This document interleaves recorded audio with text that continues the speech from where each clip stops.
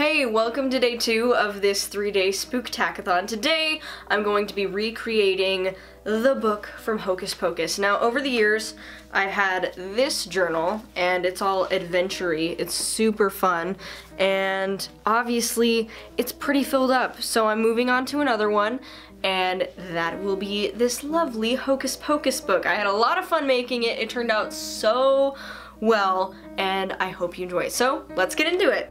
Okay, to start off, we're gonna make some paper pulp, and to do so, we just shred some newspaper, let it soak in some water, set it aside.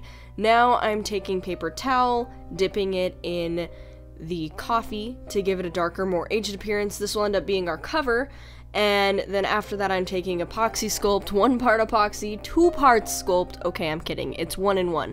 Anyways, I'm making the clasp for the front of the book, and it took me 3 tries, but hey, 3rd time's the charm. Once I got the shape I wanted, I attached it to the hinge, and then I took a nail and put in the finer details, and then after that's all said and done, I set it aside to dry.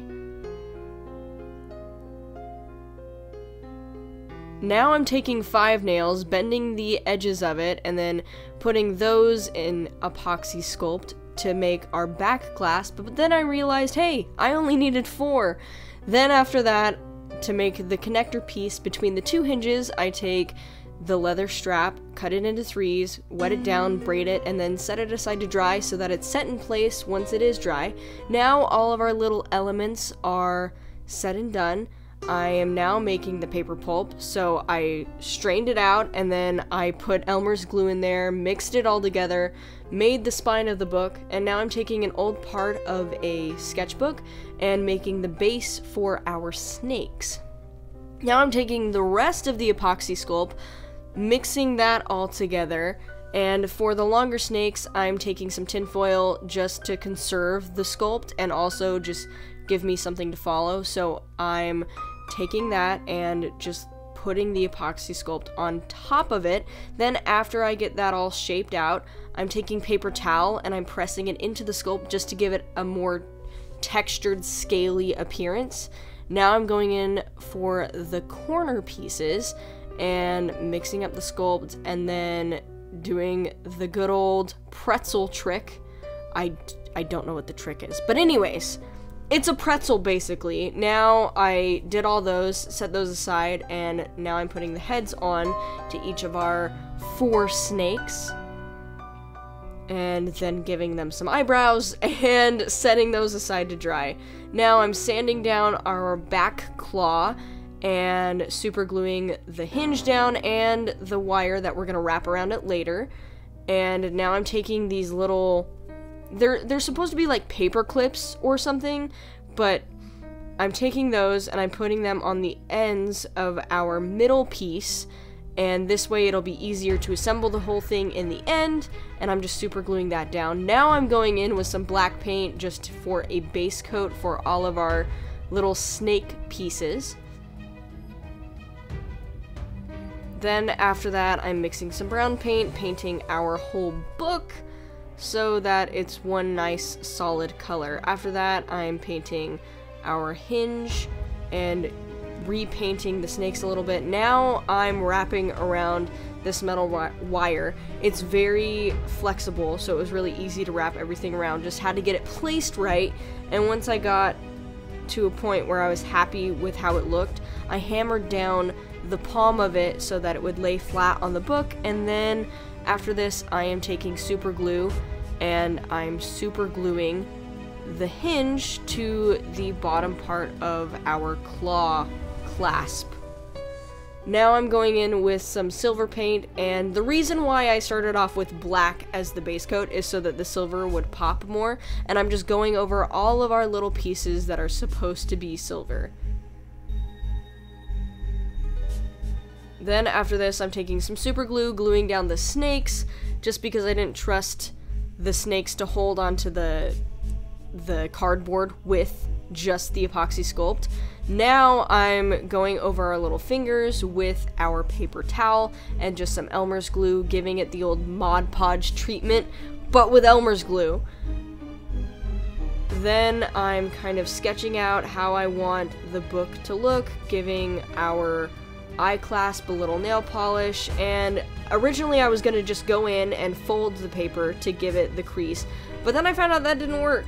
So now I'm going in with just the paper pulp, and I'm shaping it all out, opening the book, and getting the front edge of the cover. And the reason why I'm putting the snakes down is just to make sure everything's mapped out alright, because this is a journal, it's not an exact replica of the book, otherwise I would have a much larger book.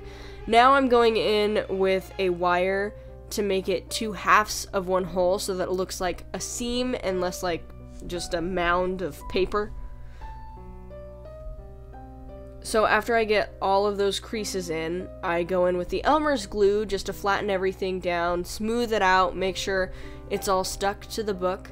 And then once this dries, I'm gonna go in, super glue our jewel into our eye clasp, and then I'm painting this all a lighter shade of brown just because I want the paper towel to set on there right. And then of course I went in with paper pulp, got our little eye socket, and then the way I'm doing this is I'm taking water, I'm watering down the area, and then putting some glue down, putting down the paper towel, watering down the paper towel, and then putting the glue down again, and then I'm just tearing along the edges, and that way it doesn't overlap onto another side and it doesn't look weird.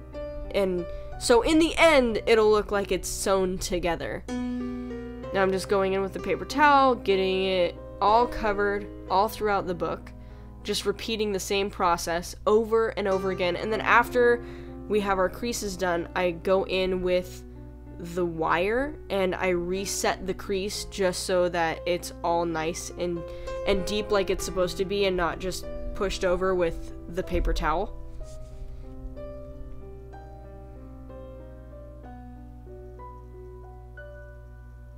Okay, now I'm going in with the snakes and I'm just putting in the red eyes, touching up any imperfections that I see along the way.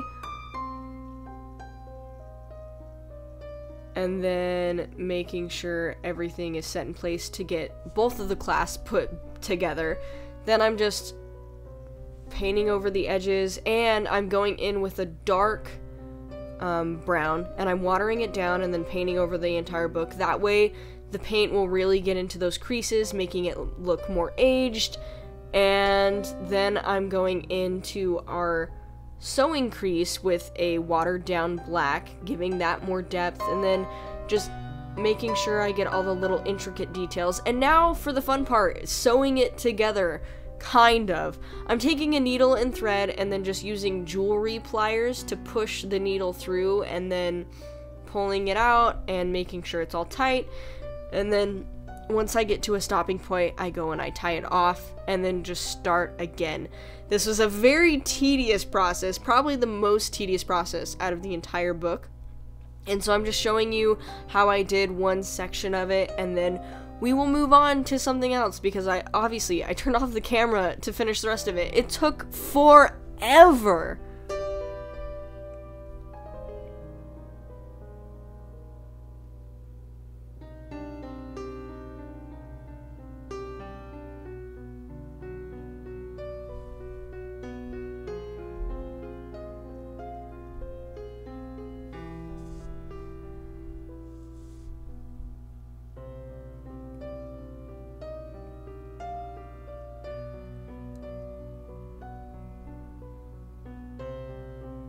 Okay, now that all our little seams are sewed, I am gluing down all of our little aspects of the book, all the snakes and the clasp. I'm using E6000 glue or super glue, just depending on what I'm gluing down. And now I'm going in with liquid latex to make the eyelid for our nice little Hocus Pocus book. After that, I'm touching up some things that I realized I missed. Don't know how, but it happens, and I'm just layering the latex on so that it'll have a more raised appearance. Then I'm going in with this button clasp using super glue and just gluing it down to where I want it so that our overall clasp will sit where it's supposed to be. After this dries, I'm going in with a lighter paint and then just layering on the darker and darker until I get it to how I want it. And then after that, I'm going in with E6000 glue, going around the edges of our clasp just to make sure it's super secure.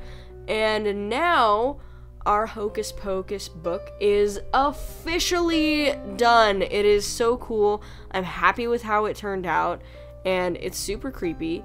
It's going to be an awesome journal. I can't wait to fill it up. And if you have anything else that you would like me to try, a doll, a journal, a painting, or something new, let me know in the comments below. And as always, I will see you next time.